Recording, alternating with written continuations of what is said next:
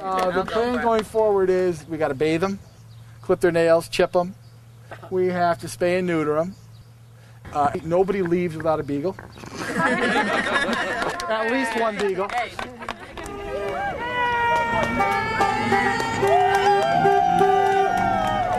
Today we rescued 120 beagles from a lab in New Jersey that had gone out of business. And some friends of ours at an animal rights organization in New York City went and freed them and said, we need to do something with these animals.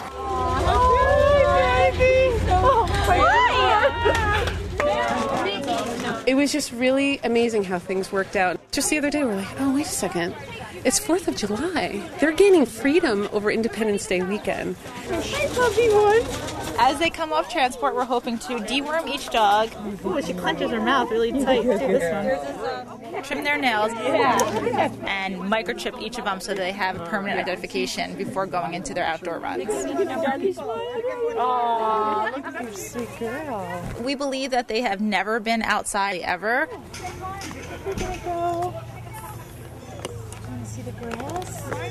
I don't think that they've actually had their paws on the grass. When I walked in here, it looked like they were walking on eggshells. They were kind of afraid to walk on the grass. It's okay. These are animals that don't understand what being a dog really is. And these are 120 animals that on this 4th of July have an opportunity to be free. Just break your heart. Hey, sweetie. It's okay. Well, he was shaking and hiding in the corner. And when I picked him up, his heart was beating really fast, just scared. And so I just put myself on the ground and let him come over to me little by little. And now he's looking pretty comfy. Are you wagging your tail, you good girl? Go to petsalive.com. You can fill out an application there online.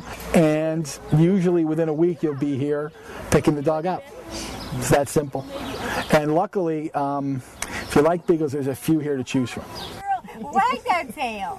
You wag that tail. Are you a good girl?